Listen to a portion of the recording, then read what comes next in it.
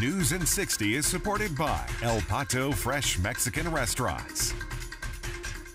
Well, a large brush fire in Brooks County, about 45 minutes north of Edinburgh, is mostly contained. Multiple fire crews responded to the scene yesterday afternoon. We're told about 2,000 acres were burned, but thankfully no injuries were reported and no buildings or homes were damaged. Fire officials say the cause of the fire was what they're calling a roadside ignition. And the city of Palmhurst is offering amnesty for all failure to appear charges. It'll last until March 15th. All fines and fees must be paid in full immediately. You can make your payment at the Palmhurst Municipal Court, or you can do it online. For more information, you can call the courthouse at 956-583-2695. And a reminder, early voting for the March primaries continues today. So far, more than 16,000 Valley residents have made it to the polls. There are multiple local, state, and congressional seats on the ballot this cycle. For polling location, times, and other election resources, go to KRGV-TV.com.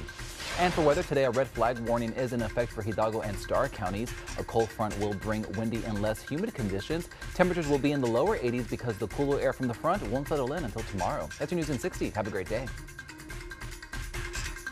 News in 60 is supported by El Pato Fresh Mexican Restaurants.